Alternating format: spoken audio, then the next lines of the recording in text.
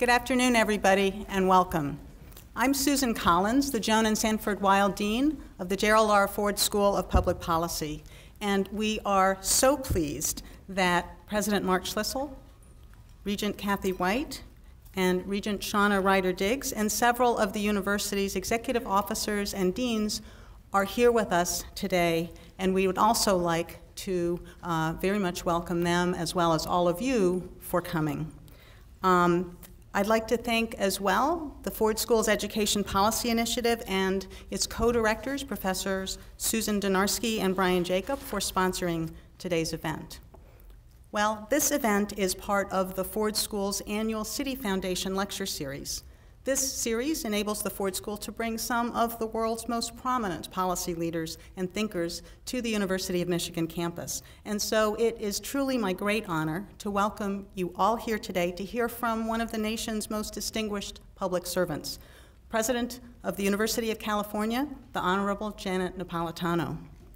Well, before our own president, Mark Schlissel, introduces her more fully, I just wanted to thank President Napolitano for spending the entire day with students and faculty here on campus at the Ford School and really sharing the expertise and insights that she has drawn from just an incomparable breadth of public service experience. And so thank you so much for being so generous with your time. We are extremely grateful. I'd also like to remind the audience that if you have a question for President Napolitano, please write it on one of the cards that you should have collected when you came into the entrance. Our volunteers will be collecting those cards. A team from the Ford School will be selecting questions, and then they will be read by some of our students who will introduce themselves. If you're watching online, please tweet your question into us and use the hashtag #PolicyTalks. And now it is my honor to introduce University of Michigan's president, Dr. Mark Schlissel, the 14th president of the university. He most recently served as provost. I get to actually do a real introduction, but we're delighted to have him here with us. So President Schlissel most recently served as provost of Brown University, and he is the first physician to lead our university. His academic research has contributed to a detailed understanding of the genetic factors that are involved in producing antibodies and how mistakes in that process can lead to leukemia and lymphoma. President Schlissel earned his AB in biochemical sciences from Princeton, and then he went on to Johns Hopkins University School of Medicine, earning both an MD and a PhD in physiological chemistry. And so, ladies and gentlemen, please join me in welcoming President Mark Schlissel.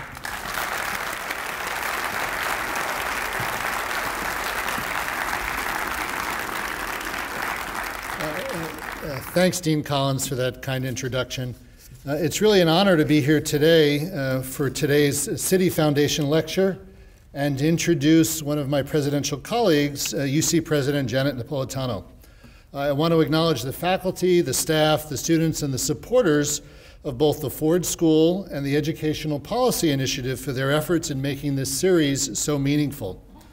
During my first semester as president, I've met many members of the Michigan family from all over the state and across the country who've chosen to devote their lives to public service.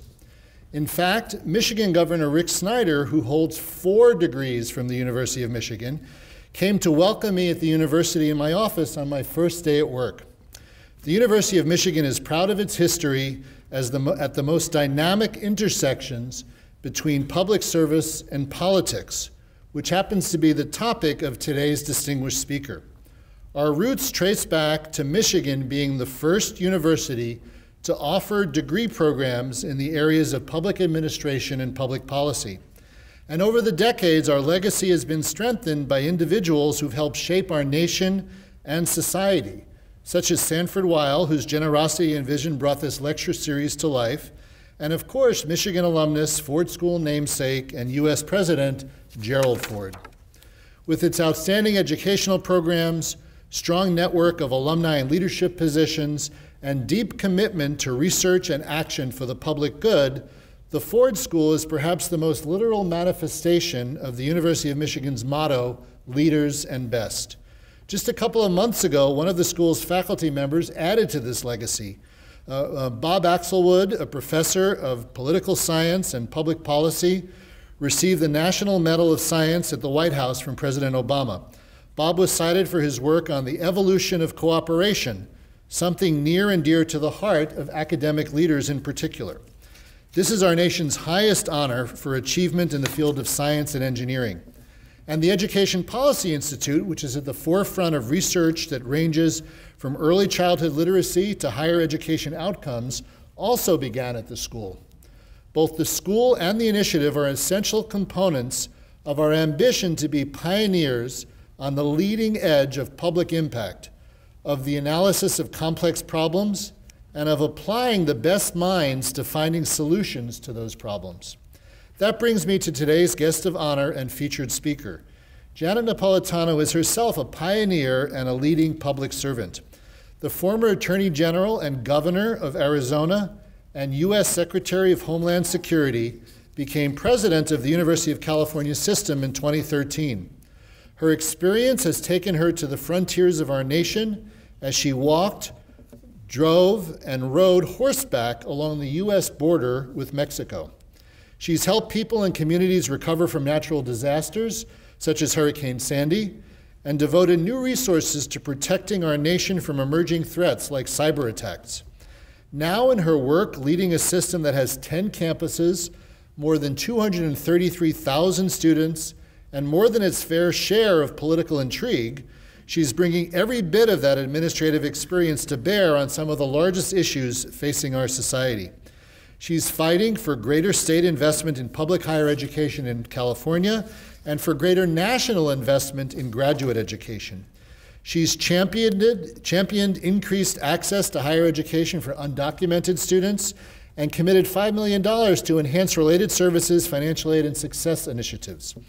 And last July, she launched the University of California Global Food Initiative, which is examining how to sustainably and nutritiously feed a world population expected to reach 8 billion by 2025. Friends and colleagues, please help me welcome University of California President Janet Napolitano.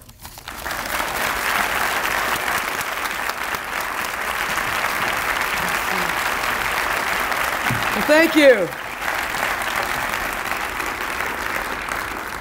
Thank you, President Schlissel, and thank you all for a warm welcome on a very cold day. It's a privilege to deliver the Gerald R. Ford School of Public Policy's Citi Foundation lecture here at the great University of Michigan, almost as great as the UC.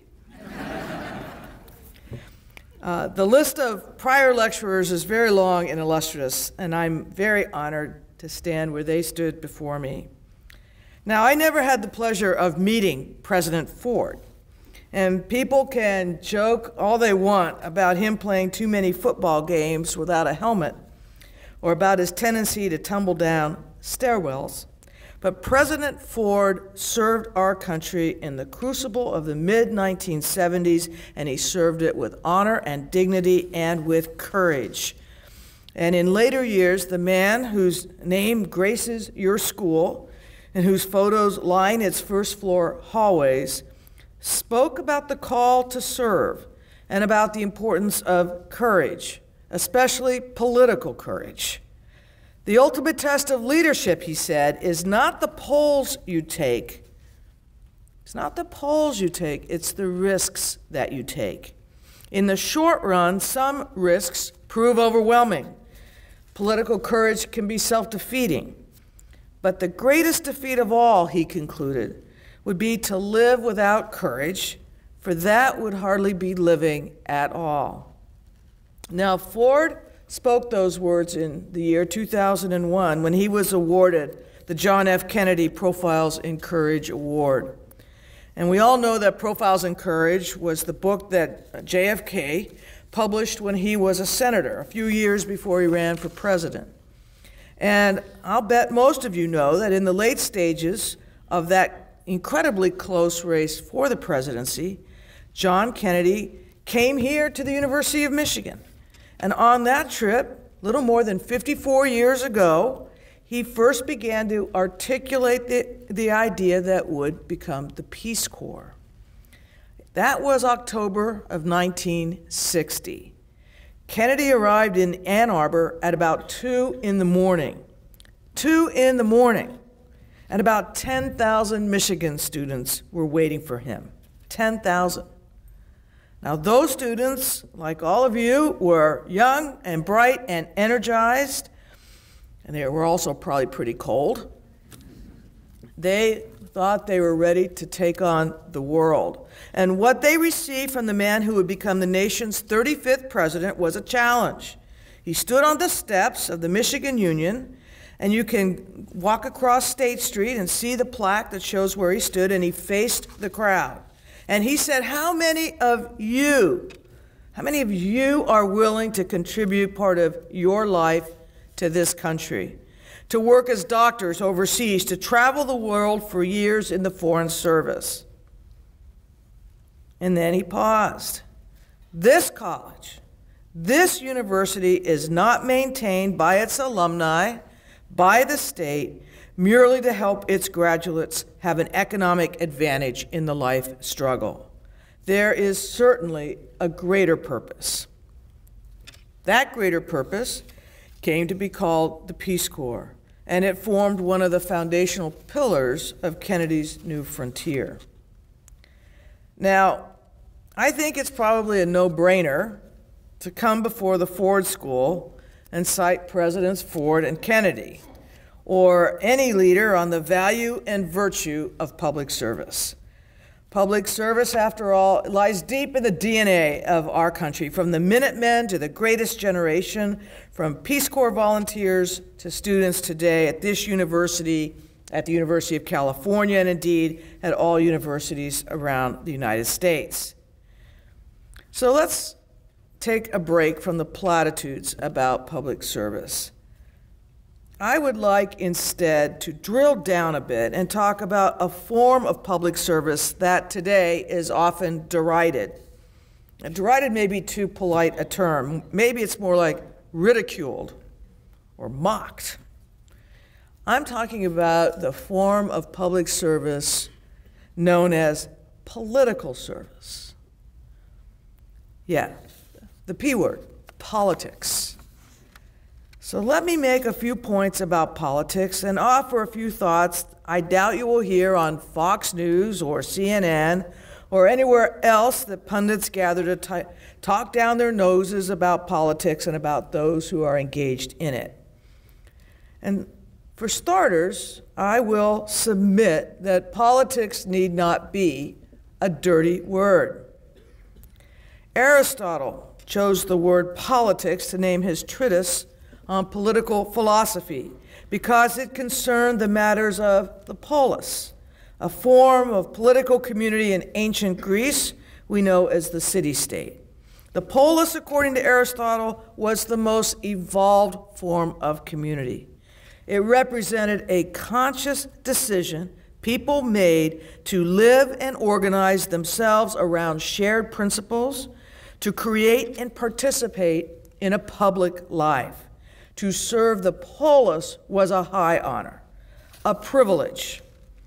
Now, today the word politics is rarely employed to connote honor.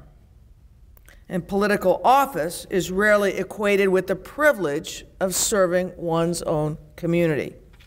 Especially at the national level, politics has become the practice of elevating partisanship over seeking common ground for common good. Extremes of left and right tend to dominate the airwaves. And that's because, quite frankly, news thrives on colorful conflict, not on the innumerable compromises that must be struck in order to move the community forward. And as a result, we have witnessed a separation in the public's mind between what is public service, or what's sometimes called community service, and what is politics. In a study conducted by the Institute of Politics at Harvard last spring, young Americans between the ages of 18 and 29 were asked to agree or to disagree with the following two statements. Community service is an honorable thing to do, and running for office is an honorable thing to do. 70% of those polled agreed that community service is an honorable thing to do. One would have thought that would have been a higher number, but 70%. Only 32% agreed that running for office is an honorable thing to do, less than 1/3.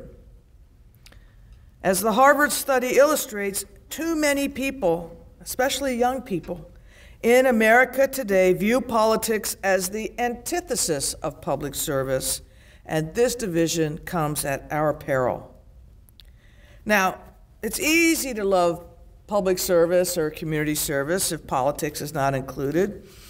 At my own institution, the University of California, more than 50% of the students undertake some form of community service while they're going to school. More than 10,000 UC alumni have served in the Peace Corps, far more than any other university system. And Michigan is no slouch in this arena either. The Ginsburg Center alone helps foster a culture of public service that engages Wolverines at all levels. And I don't want to be misunderstood. Don't get me wrong. I do not mean to suggest that public service of this type is unimportant. Quite the contrary. The commitment to serve others is a very noble one. As Martin Luther King Jr. said in his last sermon at Ebenezer Baptist Church, everybody can be great because everybody can serve. He also said in that same speech, by the way, that you don't have to know about Aristotle to serve, but I already told you about Aristotle, so too late. But it is the major collective decisions of our country, our polis, if you will, that are entrusted to our political institutions, from how and whom we tax, how we set priorities, how we decide whether to go to war, and how we will otherwise engage with the international community of nations. And those political institutions, in turn, assume the presence of an elected political leadership that will have the interests of the entire community at heart. And so here then is the crux of the problem. When practicing politics is perceived as a lesser, not greater form of public service, practicing politics becomes unattractive to those who, like many of you here, seek to engage in public policy for the public good. Thus, I'm concerned that our most talented people have come to see political service as a default career and not a prestigious one. The quality of leadership in a country like ours is critical. Absolutely. We are a nation of more than 300 million people, drawn from a wide range of racial, ethnic, socioeconomic, and religious backgrounds. We possess different histories, different dreams, different beliefs. A robust democracy representative of our whole society demands incisive leadership of the absolute highest quality. Now, as I mentioned before, I acknowledge that part of the reluctance to run for elected office might be driven by extreme partisanship and its outcomes. Part of it might be driven by the glare of 24/7 media coverage and its relentless focus on negative conflict instead of positive results. Part of it might be driven about concerns about privacy, both for yourself and for your family and for your friends. Part of it might be driven by our failure to teach young people in this country the fundamentals of civic responsibility and why political service matters. Universities, in particular, have an important role to play in better preparing students to be actual political leaders in the noblest sense of that term. These reasons, however, are not sufficient to justify self-selecting out of political service. Politics is hard work, I'll give you that. It's incremental work, I'll give you that. But in American society, the decision-making power and authority is held by those in political office, aided and abetted by a highly qualified cadre of civil servants. And at some point, The onus is on each one of us to stand up and say, this country gave me a lot, and I owe it to my country to give more. Now, the practice of politics, by the way, is not all misery. I'll use my own story as an example. I knew absolutely no one in Arizona when I moved there after law school to clerk for a federal judge. I got my start working on a state legislative campaign, passing out flyers, knocking on doors, setting up chairs at $25 fundraisers.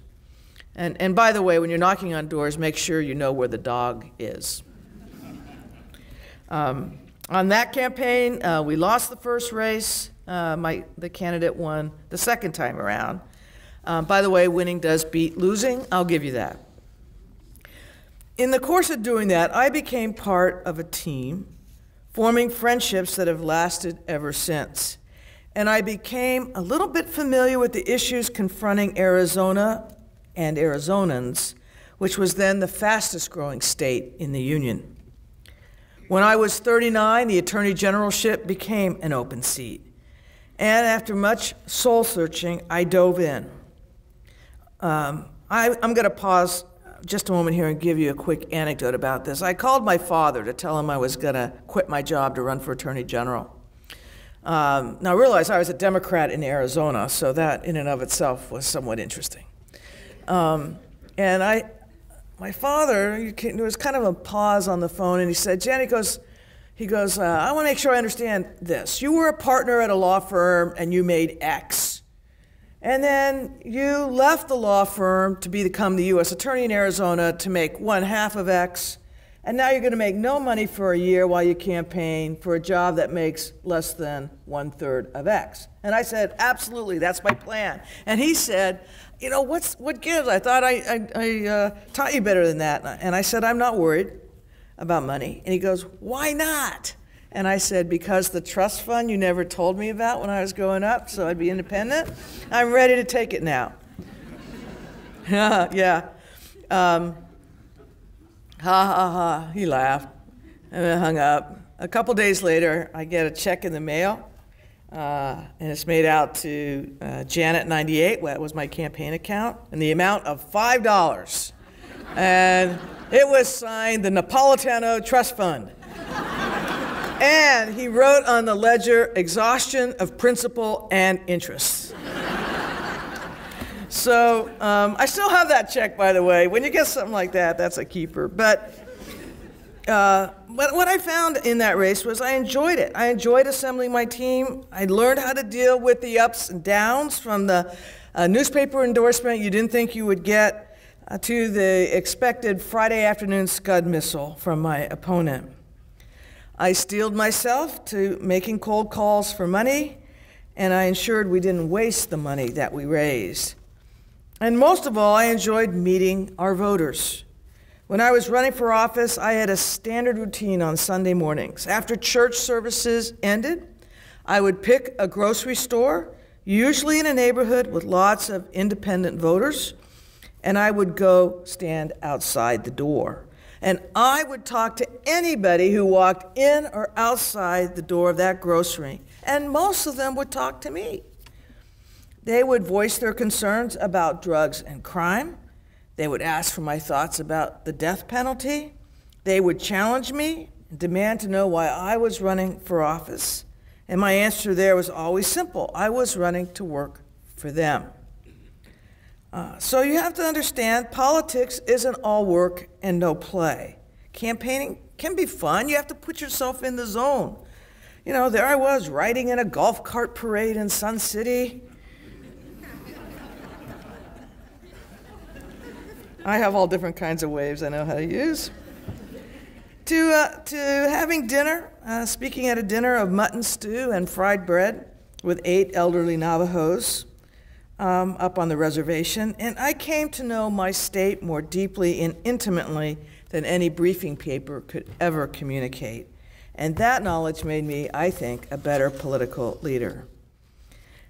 And believe it or not, once elected, the people who will become your contemporaries Nasty caricatures aside, will turn out to be individuals similarly dedicated to making their cities, their states, and their country a better place.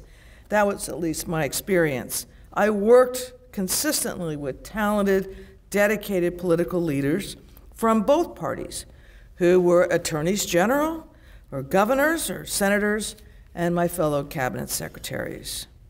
So we need to reset and reboot how we view political leadership in this country and enlarge the pool of talented individuals who are willing to engage in elective politics.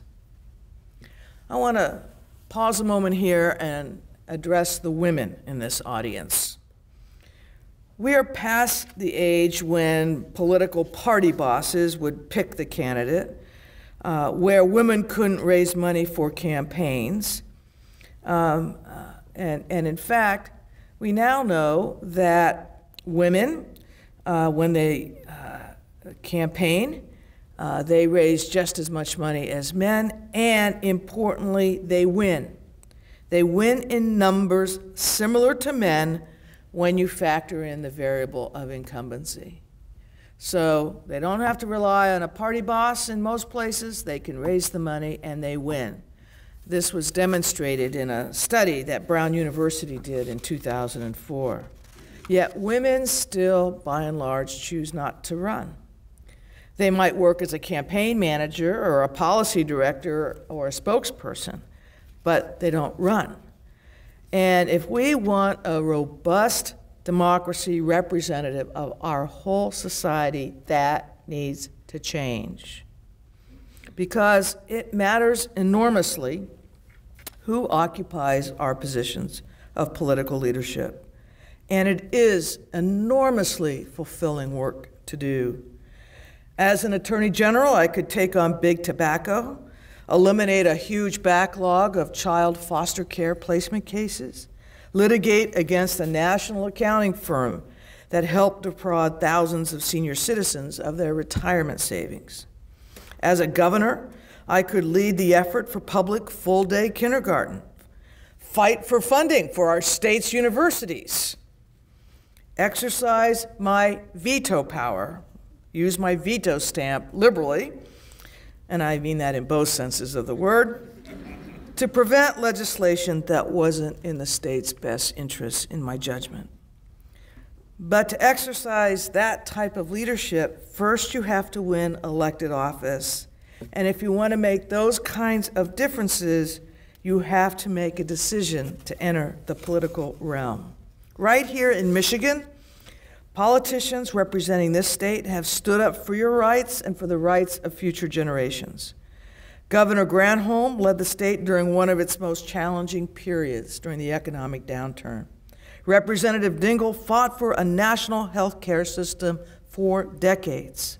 Governor Romney created Michigan's first Civil Rights Commission. All contributed part of their lives to the greater purpose of which Kennedy spoke. Different issues, different eras, different political parties, one common denominator. They decided to enter elective politics. So now, in that spirit, in the spirit of JFK, who stood on the steps of the Michigan Union on that autumn early morning, facing students just like you, let's get a little personal. I want to see a show of hands. How many of you have had this experience?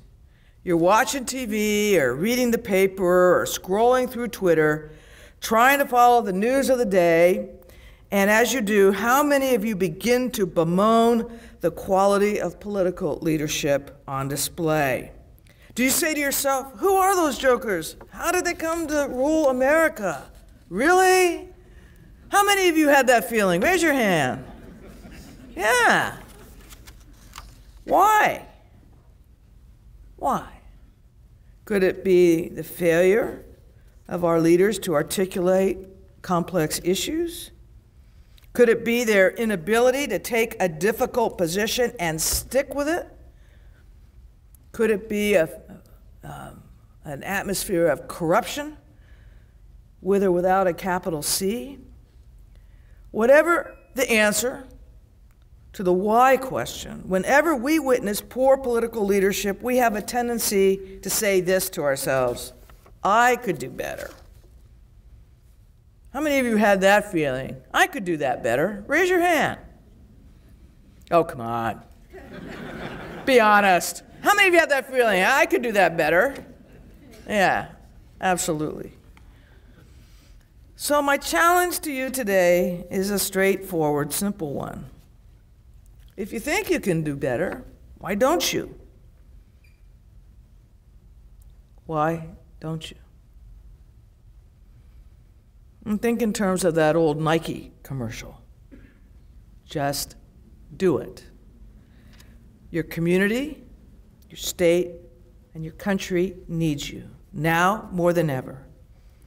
And to quote President Ford, I hope you never lose the old faith in an America that is bolder, freer, and more just with each passing generation. For America is nothing if not a work in progress. And you can help with that progress. Thank you for allowing me to address you this afternoon. Go Wolverines!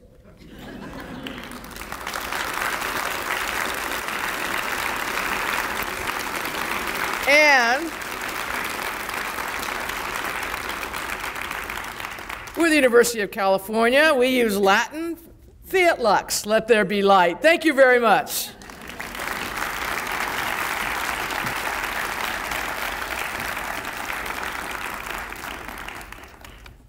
And now we come to the question part of the program. Hello. I don't know if is that on?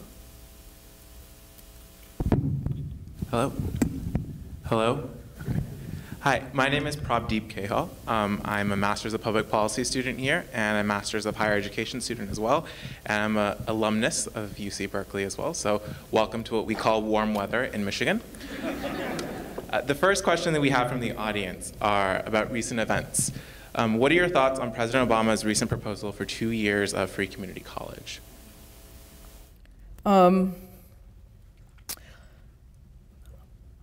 Haven't read the fine print, and my answer is couched in that sense. I liked it as far as it went. I like the idea of shining the spotlight on higher education. I like the idea of shining the spotlight on public institutions of higher education. And so, because if our country is going to thrive with countries like China out there, putting lots of money into education, we're going to need to do some of that as well. What I would like to see added, so I'm viewing that as part one of a higher education agenda. Part two is important. Where are those students going to go to finish their bachelor's and get a postgraduate degree? The four-year universities. And in particular, the four-year public research universities like a Michigan, like California, that experience and have experienced a lot of public disinvestment over the years. I think making the public case for community colleges is going to help raise the public perception of higher ed in general. But I don't want to create in young people an expectation that then they will be able to go to a four-year school if we don't also do something for them as well. I hope that is part deux of the proposal. Hi, my name is Diana Wan, and I'm a second-year Master of Public Policy student with an interest in international affairs. As a woman who's also interested in public service, thank you so much for being here. So the next question is about domestic politics. What factors do you think explain the rise in partisanship and extremism in U.S. politics of the last few decades? What can we do to change this? I think our country has seen a couple things and realized that we have historically had some periods of ultra-partisanship. And the question is how we work our way out of them. But I think the current one is mobilized by a few things. One is the way we do congressional districting means we have far too many congressional districts that are not competitive. They're not competitive in the general election. And because our voting patterns tend to be low turnout in primary, that tends to drive you to campaign to the party base, as opposed to knowing that you have to reach out to either independent voters or even voters of the other party in order to win. So you find the House of Representatives suffering from that, and that problem has gotten pretty bad. I think someone did a study that showed, I think there were like fewer than a dozen of the House seats are truly competitive for general election purposes. Now, those who run statewide, governors and senators, there's a slightly different dynamic there.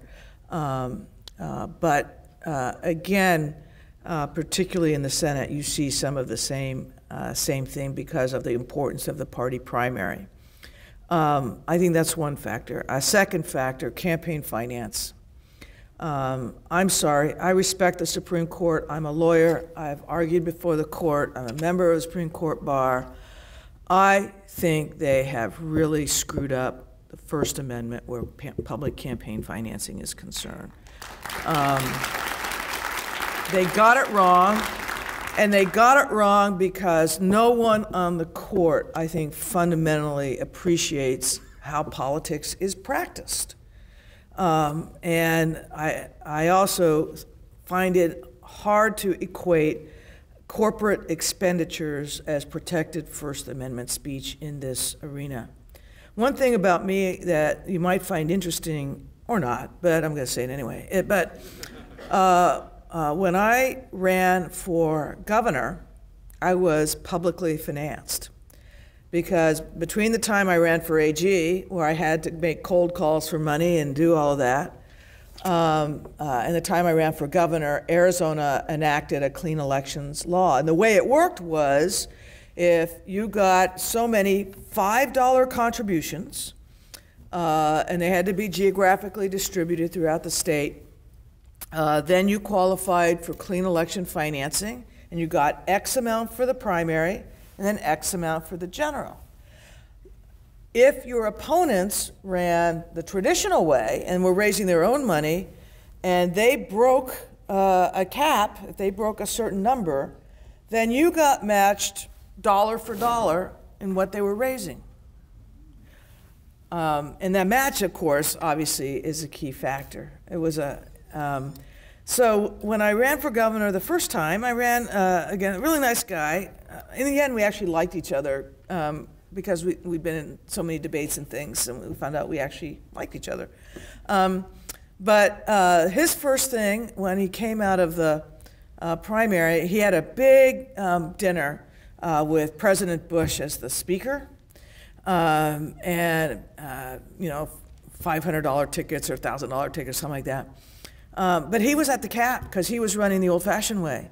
So I called him up and I said, Matt, can I sell tickets to your dinner? Because I would get every ticket, so I was getting matched, and I didn't have to pay for the dinner, right? So it was total money for me, which he still is bitter about that part. I may be the only Democrat that President Bush raised money for. That may actually happen. That whole system has been thrown out, obviously, because of the Supreme Court's jurisprudence in campaign finance, and I think that's led to partisanship. And I think the third thing may be just, you know, the issues our nation, our nation needs to be addressing economic inequality and things like an energy policy that makes sense. And how do we deal with the rise of jihadist extremism? I mean, there are lots of big, complicated problems, and they're hard to explain and deal with on the electoral stump. And our candidates have been able to resort to platitudes as opposed to having a conversation with voters that makes sense, that has an appreciation of the issues. And then they're stuck with those platitudes when they get elected, because that's what they said they would do. And so the ability to compromise once they have new or additional information or additional appreciation of the complexity of an issue, that has gone away. So those are three things I would identify. It's me again. So universities are under enormous pressure, both public and private, to reduce costs and even are challenged to compete with online education in terms of cost. Part of that, could you then tell us, what do you see as the value of a physical brick and mortar university? Yeah, I think that's right. Universities are being challenged in a lot of different ways. And everybody wants to bring down the costs of higher education. Granted, and large institutions will always have some costs that are unnecessary, places where there's waste, places where things could be streamlined. And we owe it to the institutions we run, and I'm sure President Schlissel's doing the same thing, is to help root those things out and make administrative changes that save money. However, let's not excuse the lack of public investment in higher education on the fact that you need classrooms and faculty and laboratories and studios and other things to give students what I think is involved in this model of higher education, you know, of the public research university, where you are working with a faculty that is not only transmitting knowledge, but helping to create knowledge. You cannot cut your way to excellence in that kind of an atmosphere. So I'm going to DC tomorrow, and I keep making that point. But I want to make can I pause on online education? So because online came in, and the theory was MOOCs will solve everything. And it turns out, no, not so much. However, I do think technology and online hybrid type courses make sense as tools in a toolbox on how we actually educate we have new technology now. Why shouldn't we figure out how best to use it? But it needs to be integrated within the overall context of what we believe comprises an education at a university.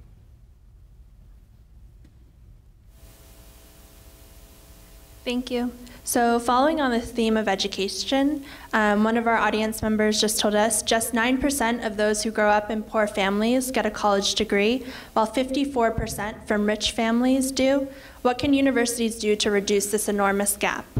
Yeah, and when you look at, the creation of the public university, the Morrill Act, the land-grant university, part of it was designed to make sure that as the United States expanded westward, students would have access to universities without having to go to a private school in Massachusetts.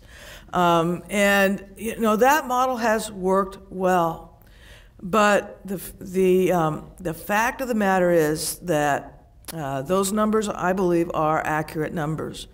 We need to work, obviously, in the K-12 world so that students who go to schools that are in poor areas are not, just by virtue of that, prohibited from going to a Michigan or a Cal, UCLA. So that's one area. The second thing we need to do is create pipeline programs into high schools to our public universities. And the third thing we need to do is make sure our financial aid programs are robust. So at the University of California, I don't know how it works here. At the University of California, if you are a California resident, and that includes undocumented students, and if you come from a family that makes less than $80,000 a year, tuition is free at the University of California. And then there's a middle-class scholarship that's coming into play. All right, that's a good program. 55% of the students at the University of California do not pay tuition. That's an engine of social mobility. We want to keep that up, but we can't provide them the quality of education their predecessors got and do that without some more money getting into the system. And the more money either has to come from the state or it needs to come from tuition, from those who are paying tuition. And we now need to keep in front of us the middle class. And because in California, costs of living where our campuses are, costs of living are high. Or if you come from a family where maybe it's over 80, but not that much over 80. So we're working to think about that right now as we move forward. Thank you. As we talk about getting students into higher education, when students are on campus, audience member was wondering, what are the limits of free speech on college campuses, especially regarding Islamophobia, anti-Semitism, and political extremism? Well, I think college campuses are really, in a way, they are the epitome of public areas for free speech, even of the most controversial, objectionable type. And we have to recognize that and appreciate that. People need to be safe. So how speech is conducted and where speech turns into something that renders the community unsafe, as a violent activity going on, that's a different issue. But by and large, these campuses are for the exchange of ideas, regardless of how ill-founded and objectionable.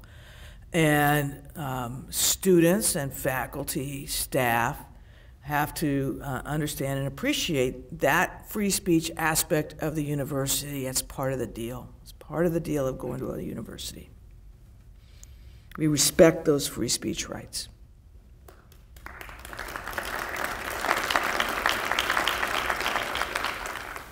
So, as former Secretary for Homeland Security, a lot of audience members are wondering, especially given the recent events in Paris, how does the U.S. best address threats of terrorism, and also how do we prevent atrocities like the ones that have taken place in France? Yeah. Well, first of all, I think, you know, there was the headline after the attack of 9/11, there was a headline in one French newspaper, you know, "We are all Americans now." And I think the reverse is true given the events of last week. France has a related but different a little bit issue in a way from a security standpoint than the United States, where jihadist activity is concerned. They have probably numerically a lot more jihadists, and there are whole elements of the suburbs around Paris that have been discussed as hotbeds for violent extremist activity. And so I'm sure there'll be a lot of, you know, going back and looking at what happened that enabled the attacks of last week to occur, and why there wasn't greater eyesight on these individuals.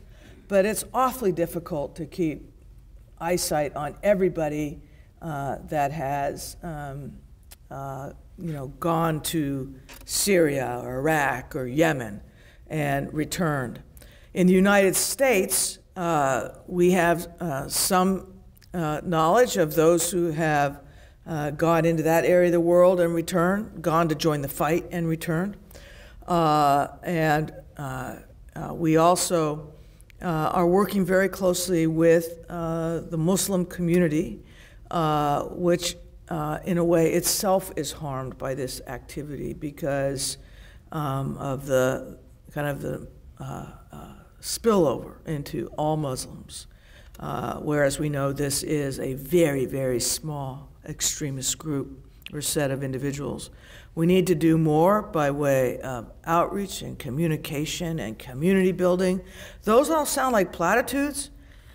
They really help. If you've really done good engagement and you know people and they know you and you've gone to each other's celebrations and you've gone to each other's sorrows and you've exchanged things, and the community knows you, there's trust that develops, and trust in a crisis situation is unbelievably helpful. So going to Ferguson, what did we see after Ferguson? You know, the community erupted. Clearly issues had been festering for a long time. But that kind of community policing, which goes on in a lot of communities in the United States, had not been undertaken in that community. And the result was the division and the violence that we saw there that has spread into some other communities across the United States, but not nearly as many, or not nearly some you might have expected. Why? Because there had been a lot of investment made in that community engagement and outreach. It's not a platitude to do it. It takes time to do it. It takes the resource of time to do it, but it can be done. Thank you. Given your professional experience both in California and Arizona and as secretary in the federal government, immigration has been it's been in the news a lot lately, particularly around Congress's inaction of it. Audience members are wondering, do you think President Obama should have pursued a comprehensive immigration reform instead of health care in his first term? And also, did his recent actions of executive action go far enough? Or what are your thoughts on that as well? Yeah, and I'm going to be careful now. I'm speaking as Janet Napolitano, not as, I'm not representing an official opinion of the Board of Regents of the University of California. But as an individual, no, I think the second guessing on going after healthcare is untoward. Healthcare and the ability to get healthcare is important to everybody. Enormously difficult, complicated, et cetera, et cetera. And it just turned out it occupied all the space, and that's just the way it was. In terms of the EOs, the recent executive orders, the president was patient and waited 550 some odd days from when he got a Senate bill. That was pretty much a bill he was not only supportive of but willing to sign. It was the product of a lot of work. I know I was involved in it, a lot of compromise. I know I was involved in some of that. But it got done, and the House refused to even hear it. And at that point, it was very clear that they were sending signals after the election. It was going to be the same situation, same old, same old. And the president said, enough, no more. I'm going to use the authority I have under law to make some decisions about immigration enforcement. And he issued the executive orders the way he did, having worked and drafted DACA, which is Deferred Action for Childhood Arrivals. So I'm very familiar with the law in this arena. I think he went about as far as he should go. Could he go further? Oh yeah, you could always say, you know what, I'm just going to rewrite the whole immigration code and forget Congress. But the question is not only could, but should, because recognize the next executive could say, well, then President Obama did this, so I'm going to do that. So he's also aware of, and we all should be aware of kind of the precedential nature of this. I think he went about as far as he should go in this arena. And now the question is implementation. And now the question is, will we have a Congress that actually takes up a difficult, complicated issue with the notion that they want to help solve it, not just pick a fight? I have no strong feelings in this. As Secretary of Homeland Security, did you know about the NSA's wiretapping program? And did you think that the program was actually effective in stopping terrorist attacks? Without going into what intel I received or didn't receive as a secretary, I think that the president was serious about really looking at privacy issues and setting up a process by which those are reviewed within the government. I think that's a very increasingly important thing to do. Technology changes and it changes so rapidly, and the capacity of intelligence gathering agencies changes. There needs to be a way for the president to have greater visibility into that gathering process and how the intel is being used. So I don't know where that is standing now in terms of the presidential review of those things from a privacy perspective. But in my judgment, it's very, very important that the president, whomever who or she is, has some independent or quasi-independent group of people working and advising the White House on the intel gathering machinery. As a follow-up to that, if you were still Secretary of DHS, how would you balance the need for secrecy versus the need for disclosure of potentially illegal government surveillance, as highlighted by Edward Snowden and other individuals in the news? You know, these are, as you might imagine, there's no black or white answer on some of these. They're very situationally directed. And you have to look at what was the surveillance, and then you have to look at what was obtained. You have to look at what was the danger that was sought to be, or the risk that was sought to be mitigated. And those things are changing all the time. And what should be disclosed or not, I do think, like I said before, the president needs greater capacity within the White House structure to have transparency and insight into the intel gathering process. I also believe the Senate, through its oversight responsibility, needs to have insight as well. What you disclose in the popular press, I think by nature of what you're dealing with, by and large, will be very and should be very limited. Why is that? Because you're mitigating risk, you're protecting security, you're exchanging information that may have been gathered by another country that you may possess, but it's not your information. So there are a lot of things that go into it. Now, in terms of Snowden, I'm on record. I would not give him clemency. I don't think he was entitled by himself to decide what information should be disclosed and what not. And there is a real whistleblower procedure in the United States. Others use it. It exists there for a reason. He should have used what he was allowed to do under the law. So I'm not a Snowden sympathizer. Sorry to those of you who are, but I think he broke the law.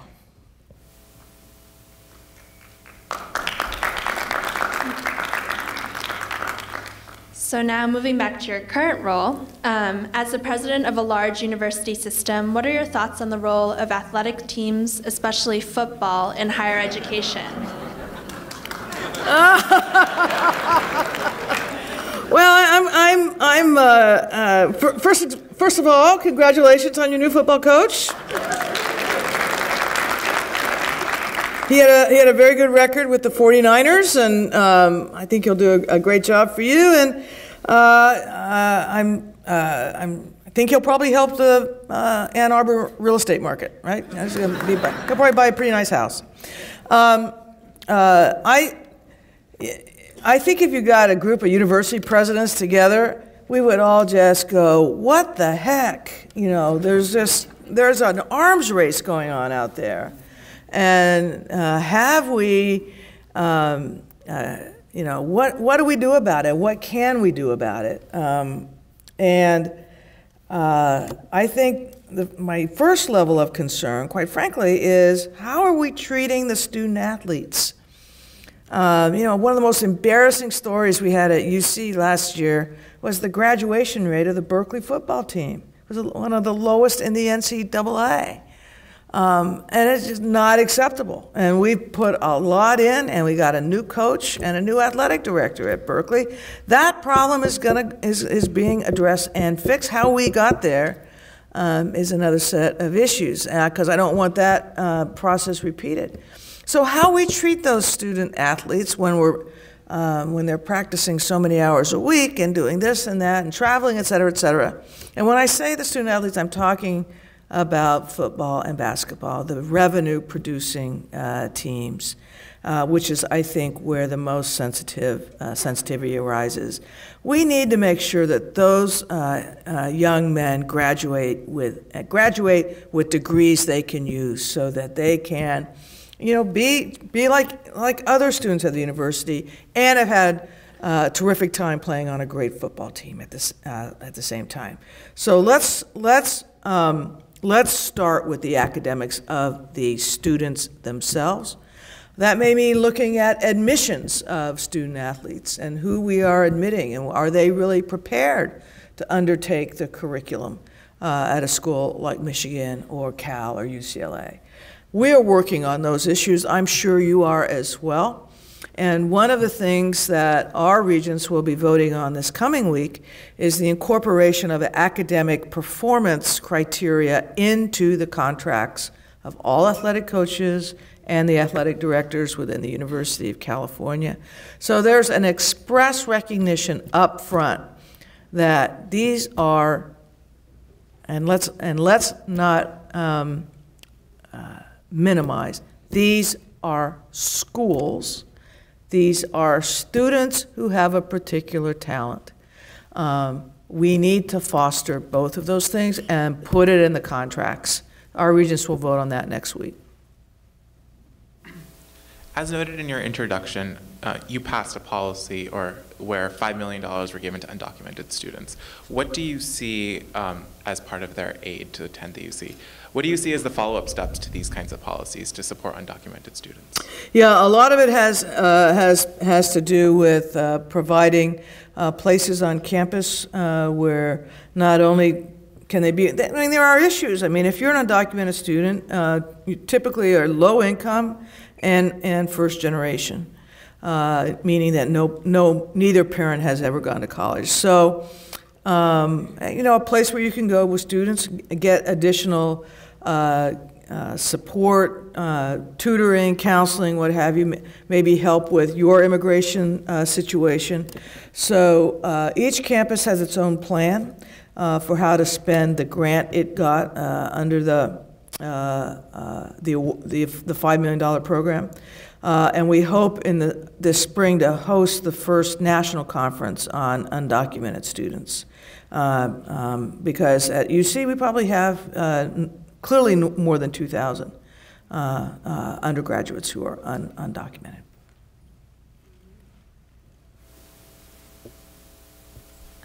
How can we as a nation promote more women in leadership roles? I want more women to run. Run. I think that's what I said in my remarks. Look, you can't win if you don't run. It's kind of a thing, you know. You gotta be in the race. I think making sure women feel prepared. Women always want to be more prepared than guys do. This is something I've noticed. I'm just making broad generalizations now, so give me a break. But women tend to, want to make sure that they've taken the last possible class and they've done the last possible thing and what have you, as just saying, look, who's in that job right now? Can I do a better job than that? Yeah, I can do a better job. Yeah, okay, and then really think through seriously what it takes to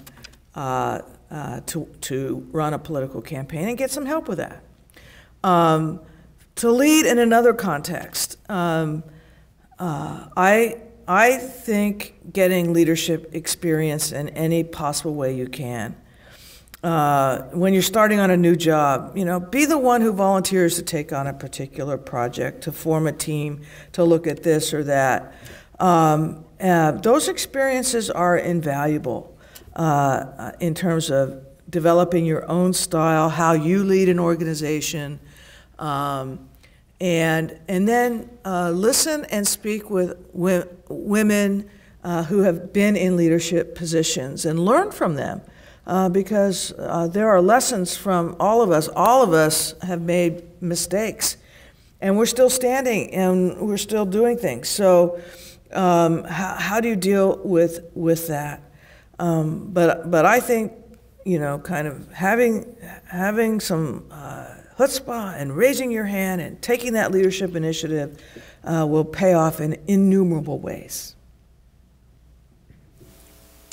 In your farewell remarks at DHS, you warned about cyber attacks. Is government and private sector falling behind the hackers? And as a leader of the UC system, are large public institutions like the UC, should cybersecurity be a concern for them? Yeah, I think it should be. I think it should be a concern of the United States. I actually gave several talks as the secretary about the need for more attention on cyber. The need for a legislation that would clarify the roles within the federal government, you know, who had what responsibility, what was the NSA, what was the FBI, what was DHS, by way of example. I thought that the owners and operators of critical infrastructure, our power grids, our water supply, key financial institutions needed to be in the cyber discussion in the cyber world and have incentives and consequences on cybersecurity to protect consumers, to protect the community. And universities need to do a better job. You know, we possess all kinds of stuff. You know, student records, you know, your own personal records. We got that. We run health centers. We have health information. All this sort of stuff that could be attacked and misused. And so tightening up our own systems, doing as much as we can. And then we should be educating the next generation, people right now who are cybersecurity professionals for good. I call it hackers for good, right? Not every hacker, most of them are not criminal, but we need to have a greater number of people involved in cybersecurity who can then help us make sure we are as secure as we can be in the cyber world, which is, of course, a very vulnerable one. So, yeah, a lot of work to be done in that arena. Is supporting the arts good public policy for supporting creative innovation in society? Absolutely.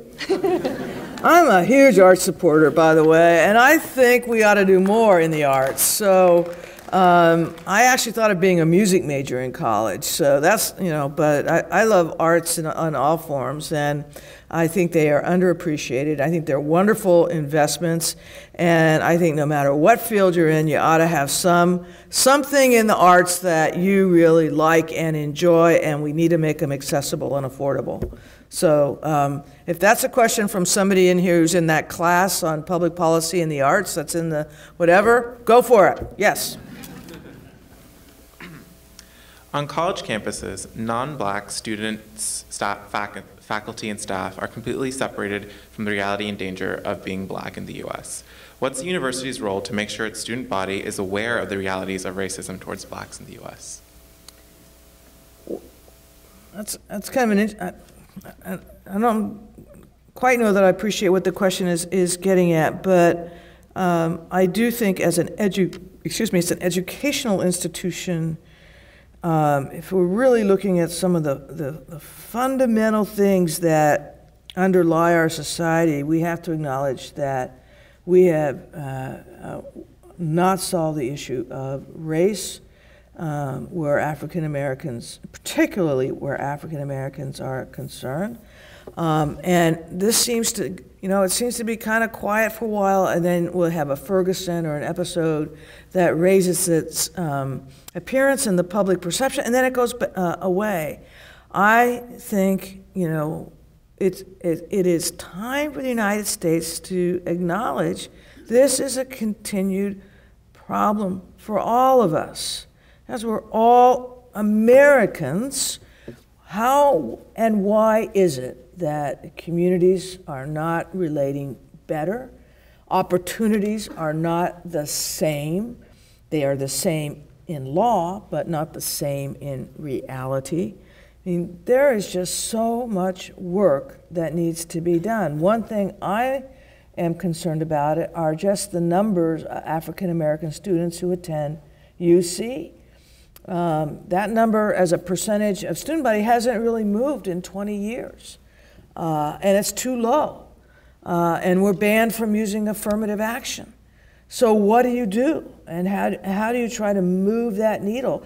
And how do you encourage more African Americans to come when it's kind of a chicken and the egg issue, when there's so few, they feel like they might be uncomfortable on campus. These are things we're struggling with. I think UM might be struggling with them as well. And I think we start off first with really looking at the pipeline of students coming in and the pipeline for faculty and faculty diversity. So one thing we have, and that I put some extra money in last year, is the President's Postdoc Fellowship Program, where it recruits from historically black colleges and universities. And those postdocs, more and more, are coming into tenure track positions in the university, ladder rank positions. And they're in all academic disciplines, so the arts, the humanities, social sciences, the STEM fields. I think programs like that to help diversify the faculty also have the benefit of helping underrepresented minority students feel like they belong on campus too. This campus is for them too, and go ahead and matriculate here. So in talking also about core values and opportunities of being American, one audience member said that I fear for our country and that I believe we no longer value or understand the common good. Do you agree? How do you think we can reinstall this fundamental attitude? You know, I think no, I disagree. I disagree. I just think we don't talk about it that way. And I think, you know, as I said in my prepared remarks, the news thrives on conflict. They're not looking for the common good or the common vocabulary. That's not, you know, whatever. But I think it's there. I think people like yourselves and myself, we ought to talk about it more, and we ought to be searching for common ground more. We don't have a good illustration of that in today's Congress. We ought to be challenging. I mean, every candidate for political office in the federal level ought to be challenged in a public debate specifically to say, how do you intend to work within your caucus, and how do you intend to work across the aisle to find the common good? And be specific. And be specific. I don't think many of our candidates had that challenge put to them, but I think it's a worthy question that should be asked, and it should continue to be asked, because you know, it is very easy in this day and age to say we don't have common ground or we don't have a common vision of the common good. This remains the country in the world where most people want to come. You know, why do we have so much immigration, legal and illegal, to the United States? Because it's still the best place with the most opportunity for your children, for yourself and for your children. That is a common good, that feeling of freedom and opportunity. You are not judged by your parents, you are judged ultimately by you yourself. So let's work to keep that in the public eye and challenge people when they're campaigning, when they're really paying attention, not when they're in, but when they're campaigning, exactly how they intend to do it.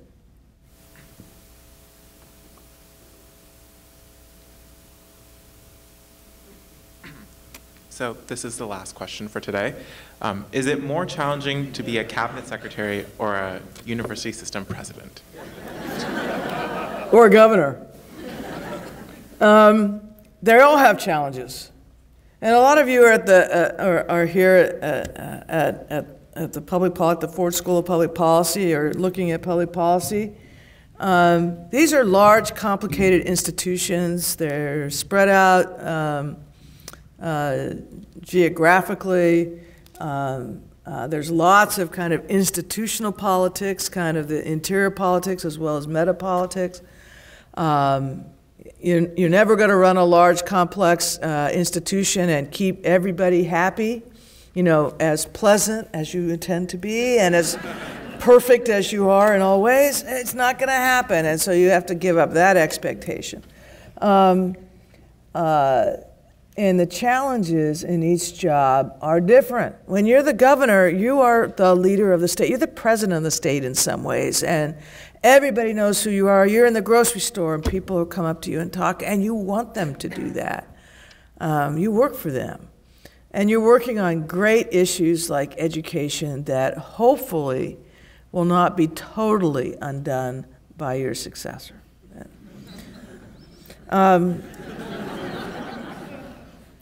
Secretary of Homeland Security, there are many who think that's the toughest job in Washington, D.C. because it's a new agency. It's spread all over the district and Maryland and Virginia.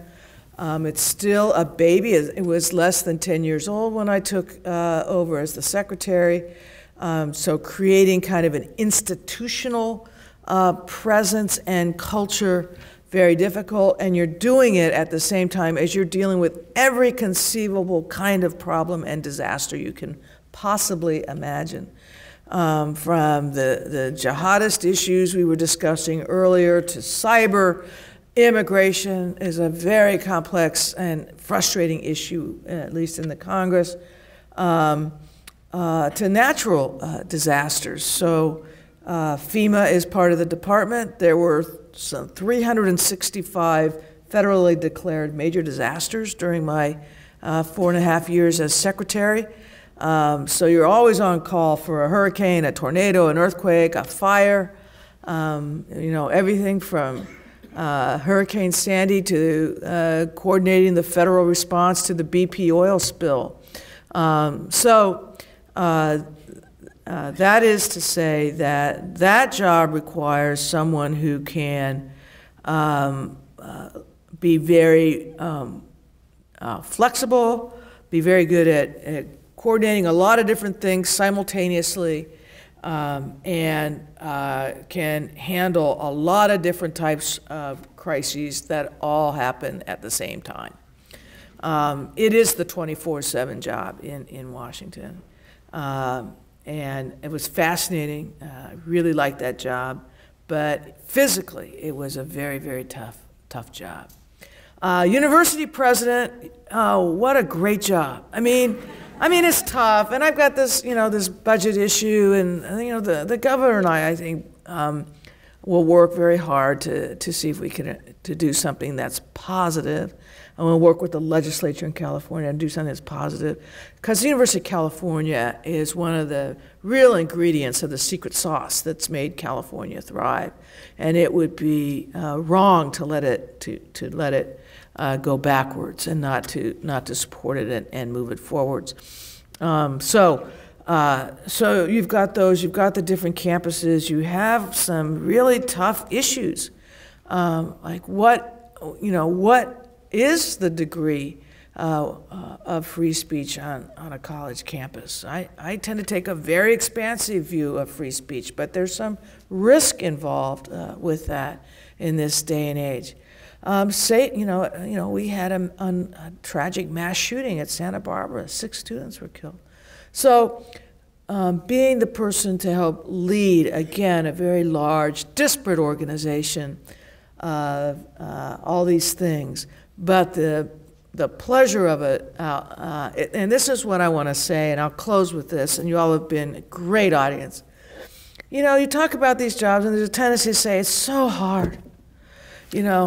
I think President Bush one time said, this president, it's a hard job. Well, yeah. But it's hard because you have a lot to do and a lot you can do. And part of what you're getting your education for is to start preparing yourself to take that on. And one of the ways we need you to do that is being willing to run for office yourself, ultimately. You may not do that your whole career. I haven't done it my whole career.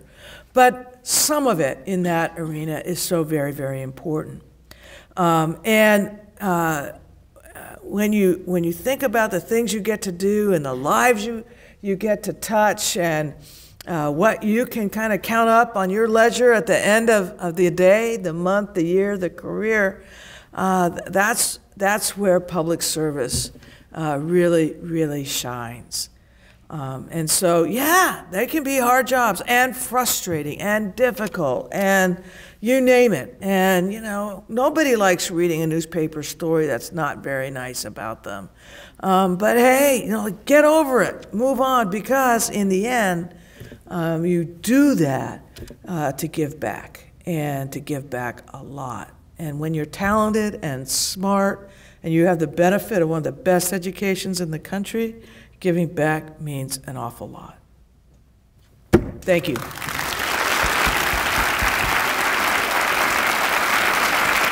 Thank you.